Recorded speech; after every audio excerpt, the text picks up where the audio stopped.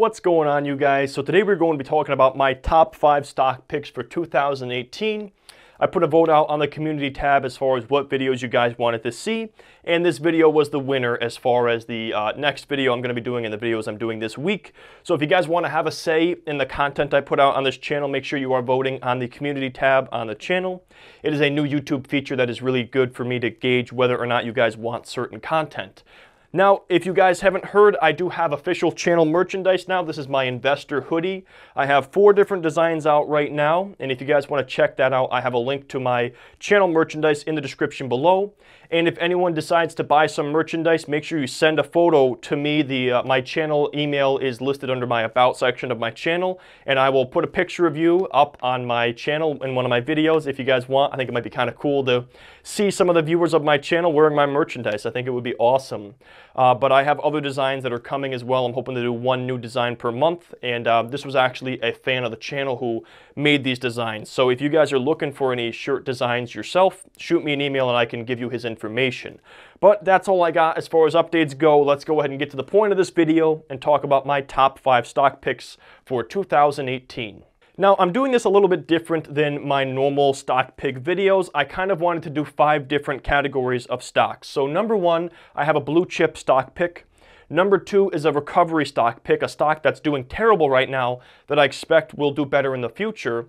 I have a speculative stock pick, which, as you guys know, speculative is a high risk but high potential return investment. I have a growth investment, and then I have a tech investment. These are my 5 top picks for those categories.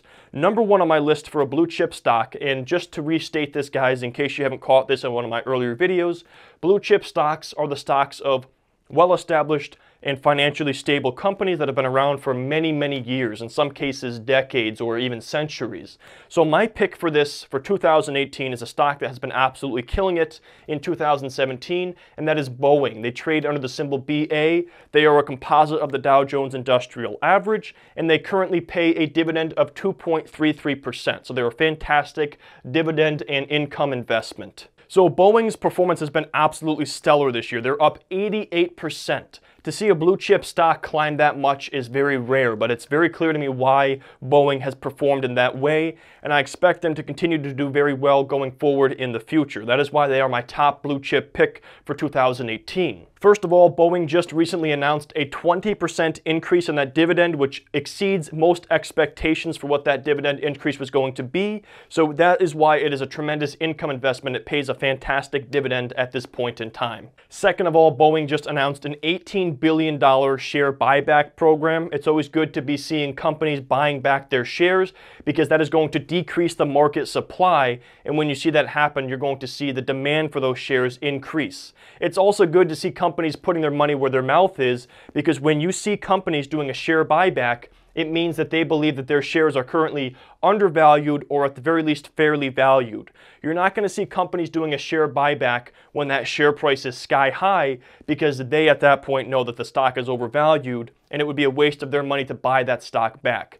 So the fact that Boeing is willing to put their money where their mouth is and buy shares back from the public is again a very good sign that this stock is not overvalued. A lot of people would be concerned due to the fact that it's up 88% this year, but in the very long term, remember, blue chip stocks are long-term investments. I'm talking about a 5+ year investment here on Boeing. In the long term, this stock is not overvalued, and I think evidence of that is the fact that we are seeing Boeing announcing a share buyback of $18 billion. It was also mentioned that Boeing has a record high backlog right now. So for those of you that are not familiar, Boeing makes very large airplanes. These things are really expensive. We talked about this in one of my previous videos, but it costs hundreds of millions of dollars to buy a Boeing airplane. So as you guys can imagine, Boeing doesn't just make an airplane and say, okay, let me just go put this up on the internet and sell it. They don't do that at all. They only make an airplane after it's been paid for or after it has been ordered. And as a result, it is a very predictable business model, and they aren't sitting on a lot of inventory because every aircraft that is being produced has already been paid for, or they already have the purchase order for it. So they're not sitting on inventory. That is one of my favorite aspects of this particular business. The other reason I like Boeing is because it is a company that gives you exposure to global markets. Boeing is a global company. It has customers all over the world, and a lot of people fail to diversify outside of US markets. So one way you can do this is by buying companies that have global footprints.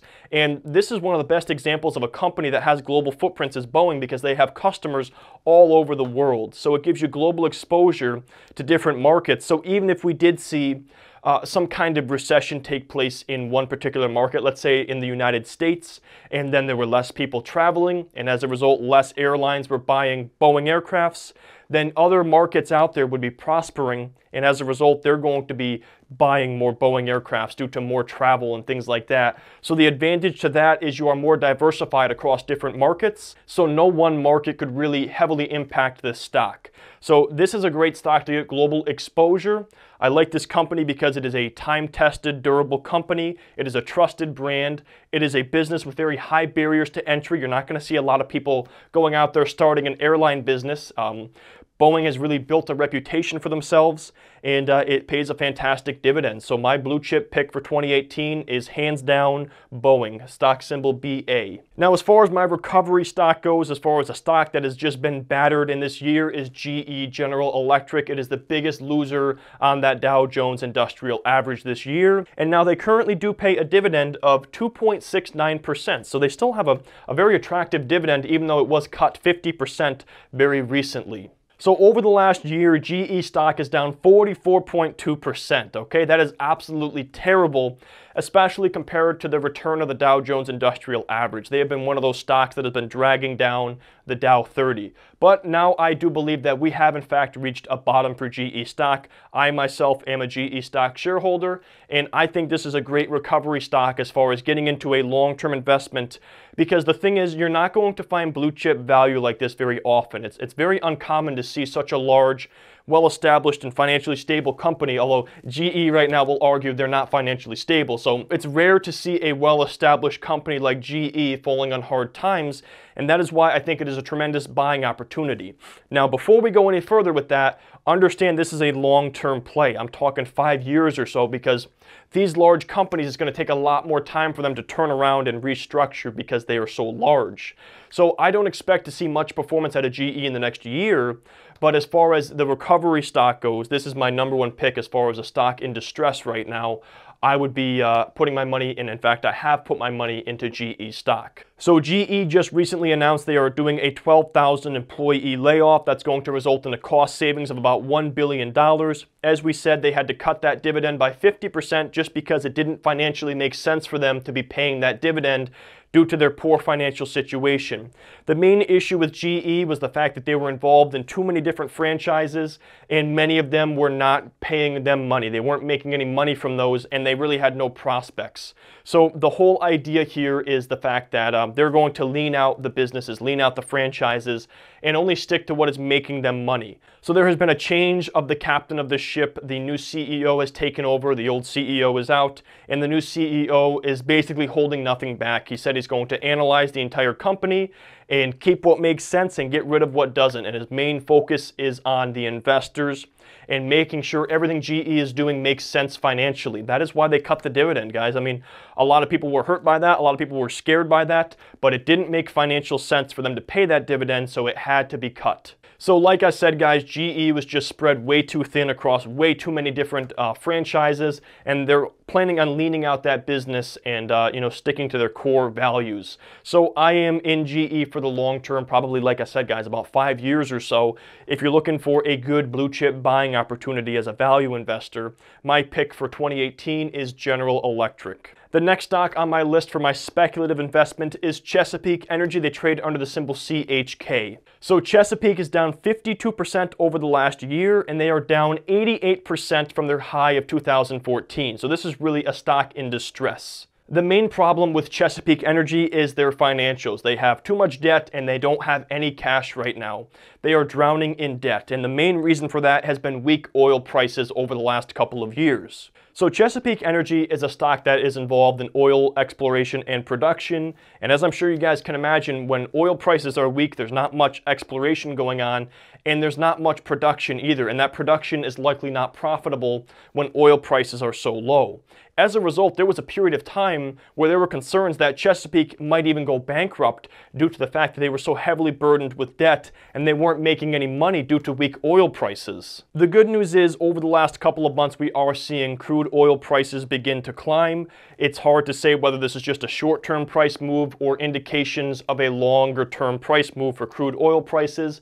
But for the short term, the whole bankruptcy concern is out of the question, because as long as oil prices continue to climb, the worst of what has happened is behind us, and Chesapeake should be able to be breaking even and eventually, turning a profit here as oil prices recover. Over the last 3 months, oil prices are up about 12%, and as long as that continues to happen, we should see that reflected in Chesapeake earnings and them eventually returning to being a profitable and healthy company.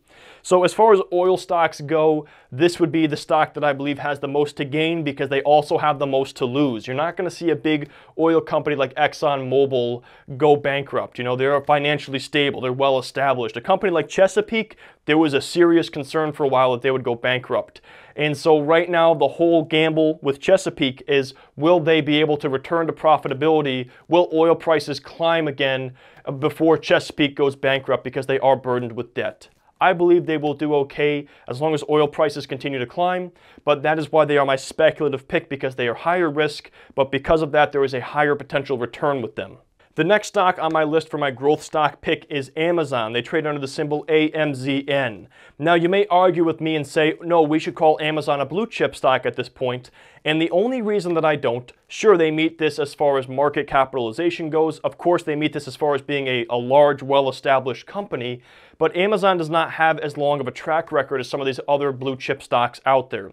So for that reason, I still consider Google and Amazon to be growth stocks, because they are newer formed companies. They're not like companies like Boeing or GE that have been around for decades or even centuries. They've been around for a much shorter period of time. That is why I still categorize stocks like also Facebook, Google, and Amazon under growth stocks. They're very large cap growth stocks, but the way these stocks have been performing, it is more indicative of a growth stock than a blue chip stock. The reason that blue chip stocks pay dividends in most cases is because their growth is not as good as some of these other companies out there. So they tend to pay dividends as a way to reward shareholders and keep them around. And the other reason I would not call Amazon a blue chip stock is the fact that they are not paying a dividend, and most blue chip stocks, they do pay dividends. So I categorize Amazon as a growth stock, and they are my growth pick for 2018, and a stock that I'm currently heavily invested in, both Amazon and Google. So it was definitely a tough decision between Amazon versus Google, but I had to go with Amazon as my top pick for growth for 2018. And it just has to do with the fact that Amazon has pretty much won when it comes to e-commerce. They own e-commerce at this point, guys. I read an article that said the Alexa-enabled Amazon devices were their best-selling products on Black Friday, which is huge, because a lot of these Alexa devices are going to make lifelong customers as far as using Amazon goes, because you can do your shopping orders right from those devices. So when you are seeing their own personal device being their best seller, it means they know exactly what people want, they're very in tune with the market, and they have great products. I also read another article that said that the Amazon orders should account for 50% of all online shopping this holiday season.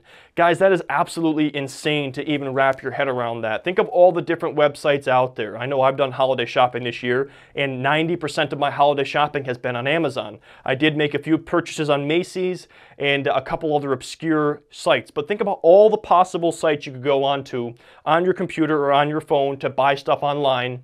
And 50% of all of those purchases were on one site, that site being Amazon, or that's what's expected anyway. That is absolutely insane. That just goes to show you how much Amazon is dominating the e-commerce space right now. My opinion with Amazon is there is more disruption to come. We saw the acquisition of Whole Foods. I'm sure we're going to see more acquisitions in 2018, and they're just going to continue to dominate, and they are heading to a $1 trillion market capitalization. Amazon is one of those stocks that I have bought that I will never sell that stock unless something crazy were to happen. I'm never going to sell my Amazon or my Google stock. I will sit on that forever. I see huge potential with these stocks, and so that is why Amazon is my growth pick for 2018. And then my final stock as far as technology technology goes is Applied Materials. They trade under the symbol AMAT. And I forgot to mention that Amazon stock is up 53.9% over the last year. Now, Applied Materials, they are up 61.9% over the last year as well. Applied Materials is the global leader in semiconductor, photovoltaic, and display manufacturing equipment. So they make the actual equipment that these companies are using to make display equipment or semiconductors or displays of some kind. So the reason that I like Applied Materials is because it gives you exposure to the growth in semiconductors without being married to one specific company. So yes, you could say, oh, I like AMD, or oh, I like Intel, or I want to put my money in NVIDIA. The way I see it is if you invest in Applied Materials, you're getting indirect exposure to all of those companies because many of these companies they're all using the equipment that Applied Materials is producing. They're the global leader as far as the equipment goes for producing semiconductors and PV chips and other things like that and displays. So this gives you broad exposure to this market without picking one company because who knows, maybe Intel's the pick, maybe AMD is. My money's on AMD, maybe it's NVIDIA, but why not get broad exposure to all of them by investing in the company that's providing the equipment to these larger companies? So we are seeing a huge increase in the demand for these chips, whether it be through IoT, Internet of Things, that is devices being connected to the internet and communicating with each other, whether it is smartphones that are becoming more sophisticated, whether it is autonomous driving. The bottom line is we're going to need more chips in the future. Everything's going to have a chip in it. A lot of stuff already does, and someone has to make those chips, and those people making those chips need equipment to do so, and Applied Materials is the global leader as far as supplying that equipment goes. That is why they are my top tech stock for 2018. Another reason is because you are getting exposure to the growth of semiconductors without an astronomical PE ratio. So currently, they have a PE of 16.56, and just for comparison's sake, NVIDIA currently has a price to earnings ratio of 47.93. So looking at that PE ratio, NVIDIA is 3 times more expensive than Applied Materials stock. I like Applied Materials stock due to that PE ratio, and they also pay a 0.76% dividend, which I forgot to draw on here as well. So not only are they a dividend stock, they are giving you exposure to that tech sector, to the semiconductor growth, and that growth of chips without an astronomical PE ratio. So that is why they are my tech pick for 2018. Anyways, guys, that is all I got for this video. Let me know what you think about these picks. If you are an owner of any of these stocks, let me know in the comment section below.